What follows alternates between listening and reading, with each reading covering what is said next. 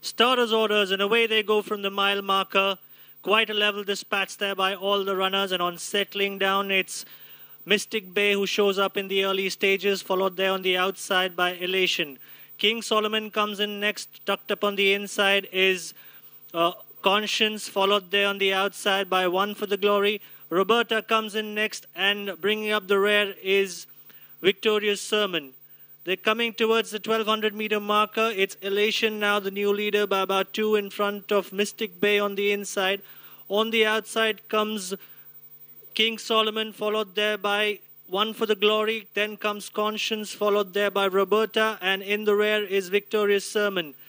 They're crossing the halfway stage now, and it's Elation still about there by about 1 length in front of King Solomon, followed there by Mystic Bay on the inside. On the outside comes One for the Glory. Tucked up on the inside is Conscience, followed there by Roberta, and in the rear is Victorious Sermon. They're now at the 600 as they swing in for home. It's Elation still about there by about a length in front of King Solomon on the outside. Tucked up on the inside is Mystic Bay, followed there by One for the Glory. Roberta on the outside. Conscience comes in next, followed there by Victorious Sermon.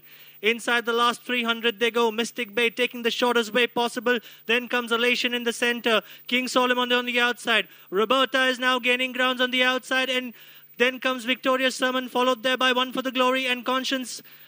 As they come inside the last 200 meters, it's Roberta clear by about a length, going to pull this one off from King Solomon. Then comes Victorious Sermon, followed there by Mystic Bay, Elation, One for the Glory, and Conscience as they pass the post.